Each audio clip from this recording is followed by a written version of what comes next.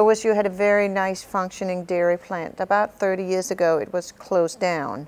But it was such a great training facility, and most of the people who worked in the dairy industry in Oregon, and even to a certain degree in Washington, got their training with Floyd Bodefeld at OSU. We rebuilt the creamery in 1965-66, modernized it.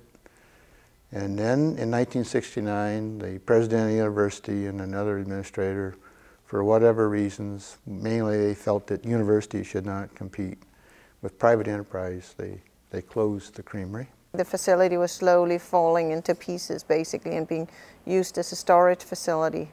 I spent a year there studying cheese production, and especially raw milk cheese making, and trying to understand the safety systems that were put in place to keep these cheeses safe. Then coming back and realizing we needed to have a functioning dairy plant. So thanks to a large part to ODI that have put money into helping me remodel the pilot plant and get some new equipment. We now have a nice facility.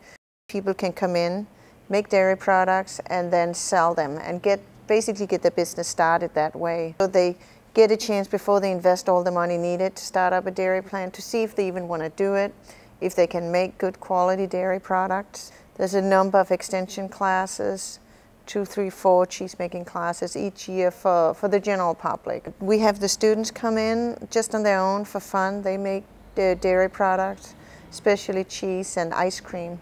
And I think that's really important to make the kids motivated about careers in dairy. If they like making their products, it's much more likely that they'll apply for a job with a dairy company.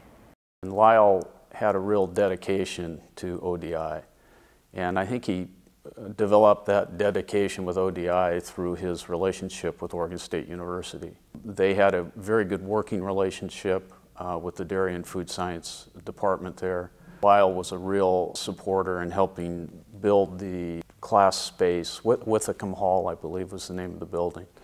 We hired, I think, 6 of the trainees from Oregon State. They were some of the best employees we ever had. They could pasteurize, they could make ice cream, they could make butter, they could make cheese. They knew it all, and they were adaptable. Roy Stein and Floyd were real meticulous in training these people. As soon as they graduated, there were jobs available for them, and we were fortunate to get that many. My earlier graduate student career, I'd taken on the task of starting up and coaching a judging team, which competed in a local contest in Portland each fall. The glory was going national. Oregon Dairy Industries were the primary supporter of funding for that. You get some support from the national sponsors of the contest, but the majority of it has to come from your local industry.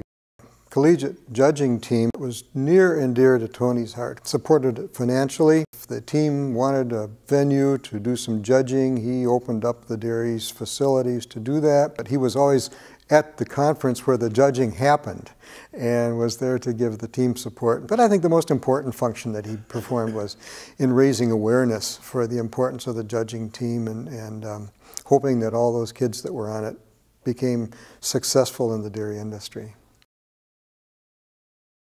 Within 8 years, my teams lost first place in Montreal, Canada by a fraction of a point.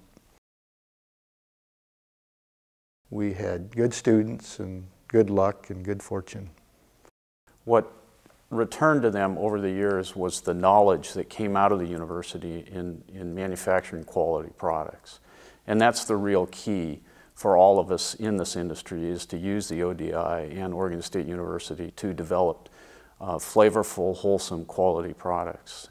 The ODI supported Floyd so much in that effort, and they took me in as part of the family and supported Washington State just as much as they did Oregon State.